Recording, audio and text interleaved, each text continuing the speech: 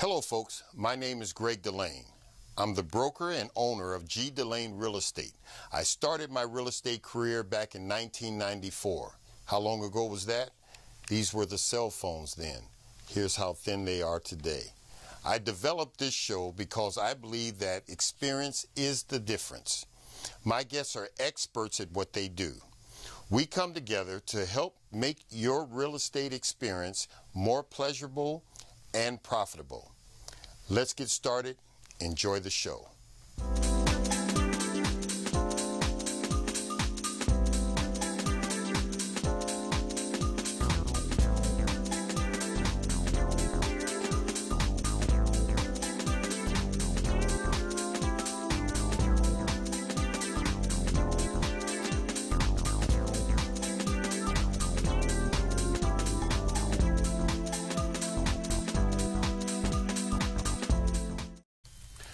Hi folks, and welcome to Real Estate Q&A. I'm your host, Greg Delane, and on my show we have professionals that come in and go over the different aspects of things that deal with buying or selling a home. I always say experience is the difference. I am pleased to have this next person on my show. He is from Home Team Home Inspection Services. Good guy, and his name is Arcenio Pena. I've been knowing him for a while, and I wanted to get him on the show to talk a little bit about home inspection, and that's what today's show's about. Arcenio, how you doing? Pleasure, Greg. Yes. Thank you for having me on the show. Listen, I only want pros on my show. Thank you. And before we get going with some of my questions, I want you to just give us an update of your bio, how you got here, how did you get into the home inspection business? Sure. I started out in the basically construction end of this business. I went to school for it. My background is engineering, electrical, and basically after that, I realized I wanted to do, homes, consulting and stuff. So that brought me the idea of home inspections. Okay. I've been doing home inspections for over 15 years now. I've done over close to 6,000 inspections. And I've always been for helping, those individuals who are in the process of buying a home. 6,000? Yeah, close to 6,000. There's a lot of inspections. Yes. Now, and you're with Home Team Inspection Services. Where are they located? What do you do? Where's your company, and where do you do it from? We're a franchise. We're based out of Ohio. Okay. So basically, in the United States, there's one representative for each state. Okay. For each county and etc. So I handle New York, which is Rockland and Westchester. Okay. So you can have multiple territories. Yes. And those are my territories. Arcenio, can you say that in Spanish? Of course. Okay, yes. I want my audience, because I can't tell you how many homes I've sold where if they didn't bring their children to translate for both of us, and my Spanish is Biquito, so I want you to share that in Spanish for me. Nosotros somos una compañía que ofrecemos una inspección profesional para las gente que están comprando casa, y básicamente nosotros le enseñamos todo lo de la casa que ustedes deben saber antes de hacer una compra tan grande así. Okay. I know exactly what you said. Okay. I know exactly what you said. All right, let's I got some questions for you, but we'll get to this after. I got some questions for you. Why should a person buying a house or selling their house invest in a home inspection? Well, a home inspection, in my point of view, and it's always been like that, and when I bought my first house, it's probably one of the most crucial investments that you will ever make. Yes, yes. Besides, you being married, it's very, very crucial point in your life where you're making a very big investment. So if you're making this huge investment, you want to make sure your home gets inspected by a professional. Yes. Who's going to inform you of everything you need to know so that you can make an educated or an informed decision on what you're purchasing. So we basically educate the buyer on everything about the home, the exterior, the roofing, the siding, walkways, drainage problems, etc. Inside the house, we move in and we inspect the house for general condition. There's things that we're going to run into that are, basically all part of maintenance.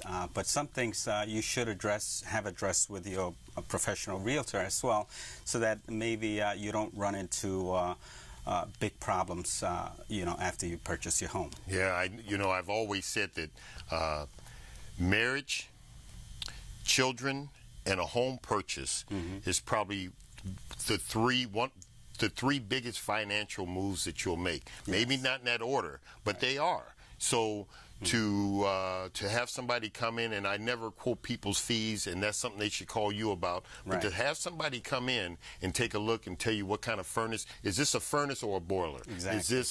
Is the electrical panel, what kind of ampage is it? That's stuff that they need to know. Exactly. And you're the one that you call. The inspector, his responsibility should be to educate that buyer on what it is, everything about that home. So obviously they're not going to get on roofs, etc. But the inspector most of the times will get on that roof, tell you, look, you got this type of roof. It's either at the beginning, mid, or end of its life. Yes. And as far as the other systems inside the house, he should be able to point out, this is a boiler, or this is a furnace, this is the electrical panel, this is what you do in case you run into trouble, this is the water heater, etc.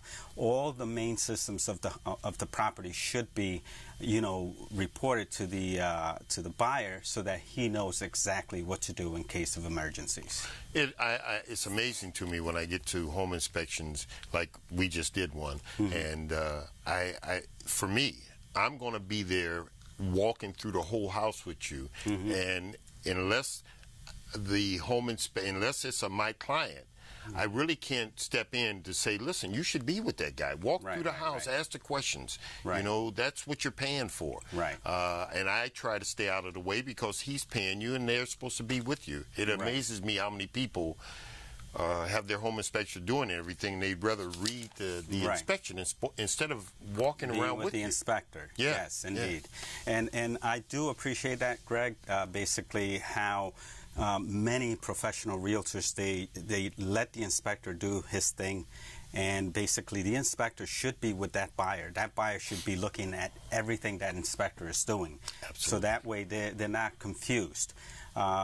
Mind you, we do our inspections, and sometimes you may run into things that couldn't have been reported at that time of inspection. So what we provide you with is a visual inspection of the home at time of inspection. Okay. Now, when you purchase that home and you move in afterwards, there may be a couple of other things but hopefully it won't be anything major or that, because that buyer, you're going to be with that inspector and you're going to see him doing everything that he does. Sure, sure. And so, it's very, very informative for a buyer to watch what that inspector is doing. And in most cases, sometimes these buyers are either chatting or not paying attention to what the inspector is doing. Yeah, and I will say this to the realtors that are out there. Let the inspector do his job. If you're representing the seller of the house and the inspector is there for the person purchasing the house, stay out of their way. They don't need your opinions. And I'll tell you this, Arcenio, I went through home inspection. I took a course through AHIT, another company. It was not to do inspections. It was just to teach my agents more about this business, the structural stuff you have to look at, double tapping in electrical panels, basic stuff. But when people are doing a home inspection, I usually sit out in my car unless you ask for me. That's not my business. And I don't want to interfere and say something that can cost a new buyer something. We'll negotiate all this stuff out later, Exactly. All right, let's get on with the questions. See with the time? See how the time is moving? All right. What type of things does an inspector really look for when he's doing an inspection? Well, the way I do my inspections is I break it up systematically. Okay. And in almost at all times. Basically, I start out in the exterior. Yes. I do all my exterior components. Yes. Which is walkways, driveways, siding, drainage, grading of the property. I look for environmental problems, safety concerns that are related to the exterior of the home, like walkways being a trip hazard, etc. And then I walk the roof. If the roof is walkable, I walk all my roofs. Okay. So that's very, very important for the inspector to do that for you. After that, we take a lot of notes. And I don't like to talk to the buyer right after I do this, so I save it to the end. Yes. And then afterwards, I go into the house. I start checking the interior components of the house or systems of the house. You know, you may turn on the heating system, then turn on your cooling system, check those systems out, look at the condition of the home, the wear and tear of the home. Yes. See what the buyer is going to run into or maybe have to face once he's in that house. And we check every window, door, outlet for operation condition. And we inspect the attic for, you know, the sheathing underneath the insulation and all that stuff, and for water problems. Yes. Lastly, we inspect the basement. We inspect the foundation, the supports, the heating system, the furnace, and all of that. And then we finally walk the buyer, the client, through all these conditions that are found.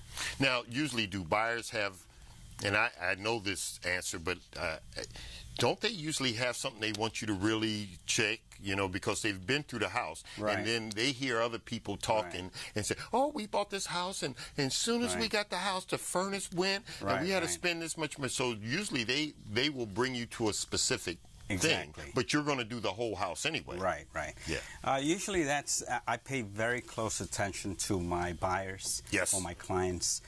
Usually they want you to address certain conditions. Absolutely. So I focus on those conditions. I walk them through. Hey, it is a problem, or it isn't a problem.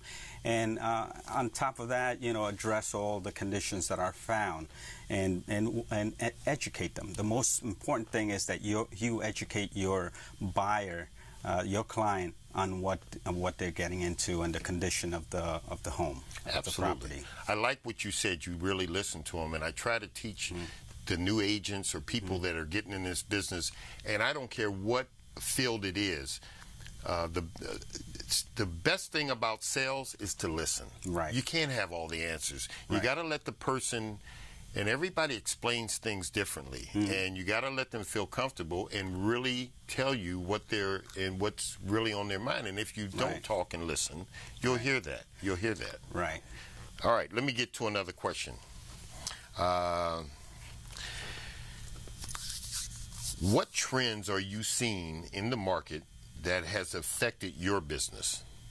Well, obviously, going back several years, you know, everyone was buying a house and etc. So we were very busy. Now, you know, we got hit with a recession, and the business is definitely changing. It is improving. We are seeing a change in the market now. Yes. So we are starting to get busy again.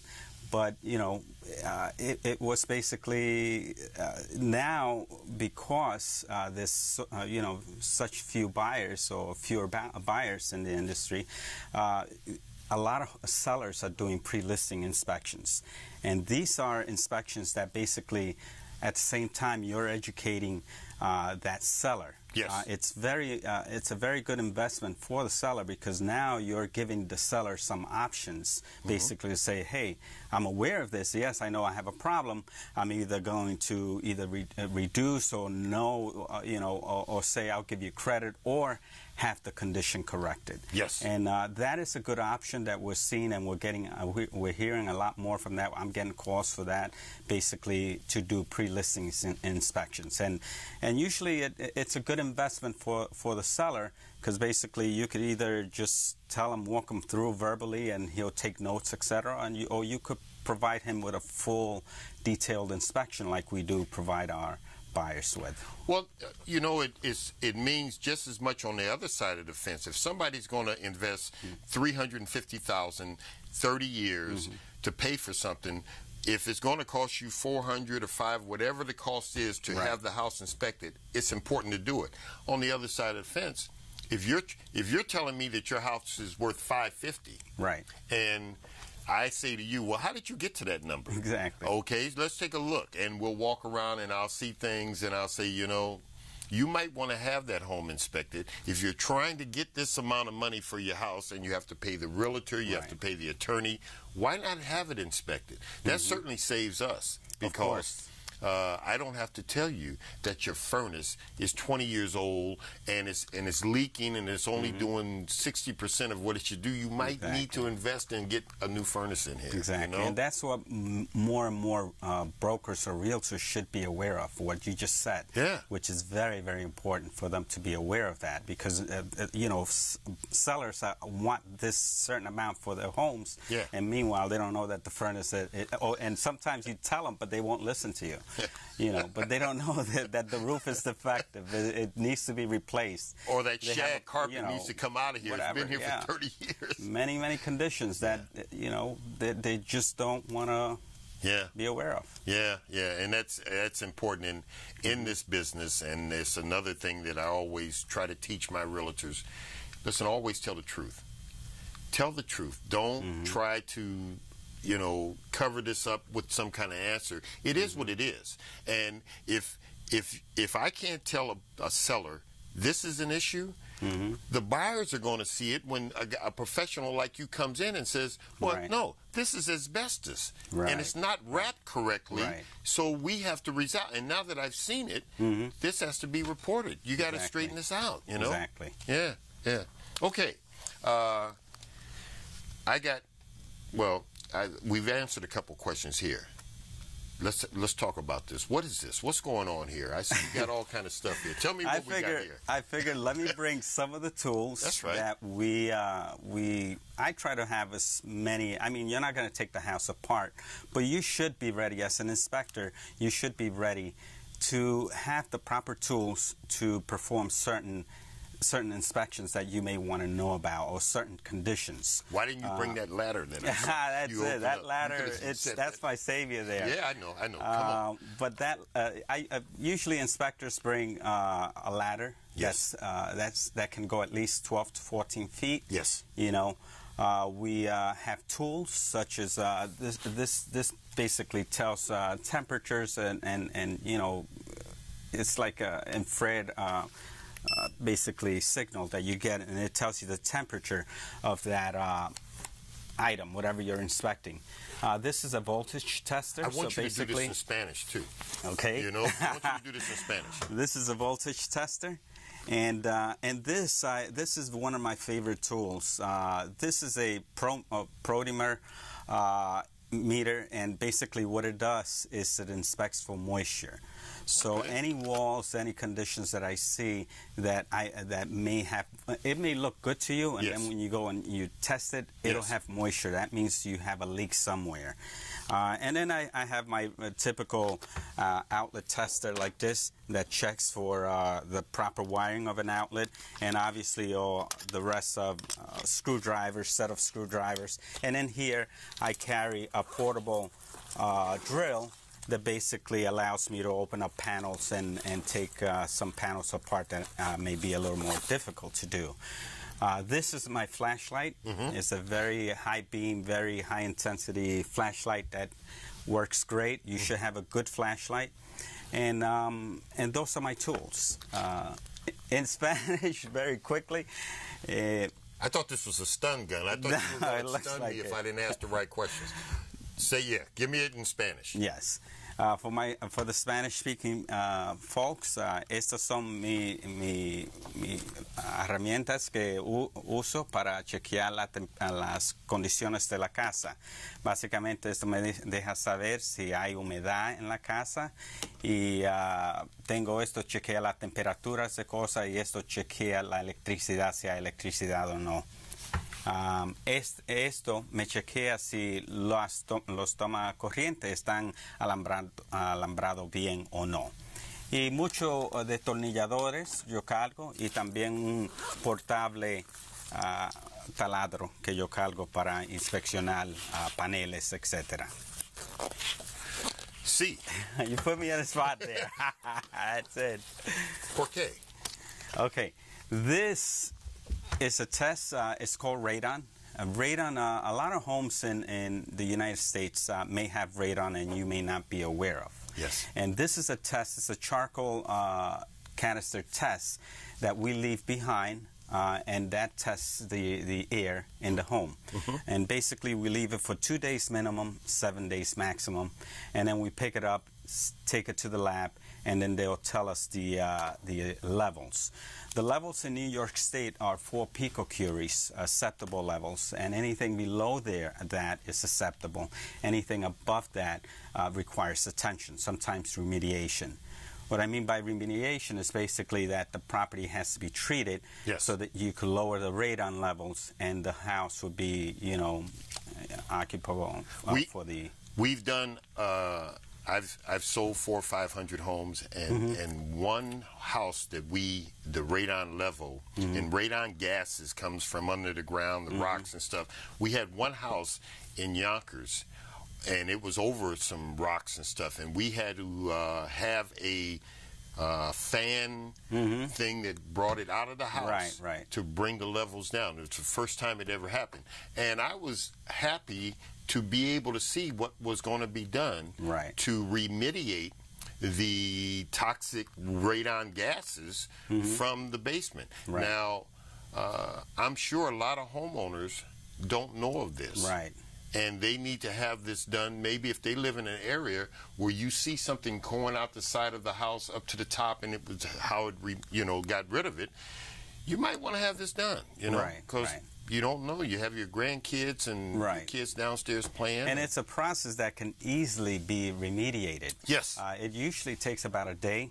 And like you said, it's a system that they perforate into the ground. That's right. And then they put a little suction fan that sucks out the gases from the structure, from the grounds, and then it vents it out and over the roof. Many times these systems are also installed improperly, and the inspector can tell you is it done, or at least look at the system and be able to educate you whether it's probably working right or not.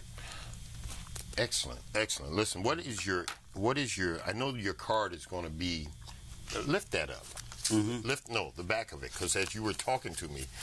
Well, this is my pad. Usually I take a lot of notes, and you can reach me at www.hometeam//Rockland.com. My email is Arcenio Pena, SARCENIOPENA @gmail.com, and our phone number is 845-357-8326. I am reachable for anyone who has questions regarding the process of either buying or selling a home.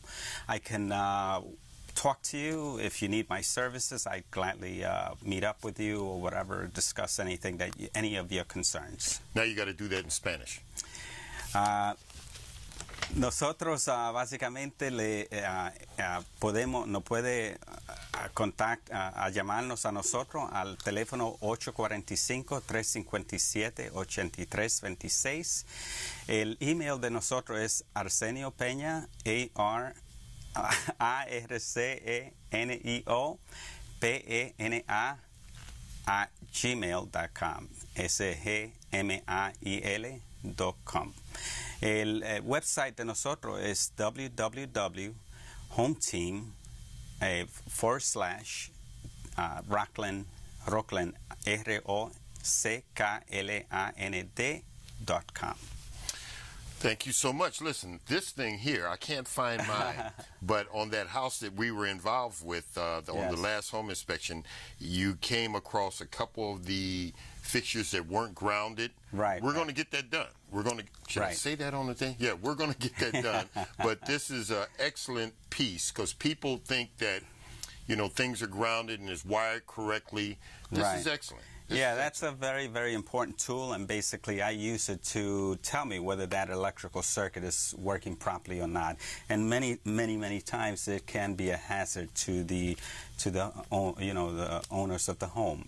Sometimes you may have an ungrounded circuit or outlet by a kitchen sink, and you can potentially get a shock from that. Well, one thing, we got a few minutes. I want you to explain also, because a lot of homeowners don't know about bathtubs and sinks and GFIs, and that explain to the people why there's GFIs. We basically, as inspectors, we go in there and we try to advise the buyer and sometimes the sellers whether something is done according to your typical local requirements. And we're not there to do code inspections, but usually when you have an outlet in the exterior of the home, in a bathroom or kitchens, they should all be GFI protected. That means the circuit should be connected properly with a special device that's called a GFI, a ground fault circuit interrupter, that basically will trip in case there's an electrical fault. And basically this device can save your life. Yeah. In many cases, they are also highly recommended to be installed at sump pump areas, because someone may be touching water, and if it's not wired properly, you can get electrocuted. So that's the outlet that has the buttons on it. Right. So it will set trip. and reset. Yeah. So when my beautiful wife is doing her hair with the hair blower, and I come in trying to find something, and I knock her down, and she hits the water. Right. I can save her, and I can hear about it later. That's right. That's right. Listen, you've given some great information here. Now, I want to know, Arcenio, how much time do you need to do in advance notice to do a home inspection? Usually, it would be great that you give the inspector ample time so he could set himself up properly. Usually, a couple of days would be nice. Sometimes we have emergencies where they want it right, sometimes during that day or the next day.